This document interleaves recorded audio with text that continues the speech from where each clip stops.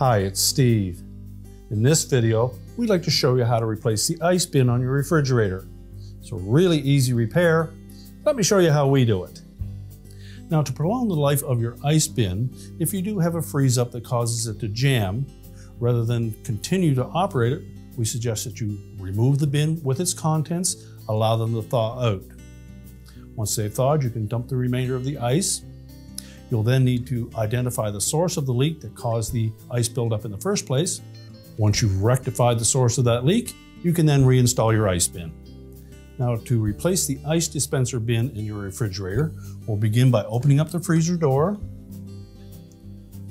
You can lift the access door up and out of the way. We'll lift up on the front of the dispenser drawer, pull it all the way forward, and you can discard the old one. When installing the new one, we first want to look at the back of it to make sure that we rotate that auger into position that will line up with the drive gear at the back. And as well, we'll want to make sure that the lever for the crusher door fits into the opening where the solenoid is at the back as well. And simply place it on the rails, slide it back until it drops down into position, and you can close up the door. Now that we have the bin installed, your repair is complete.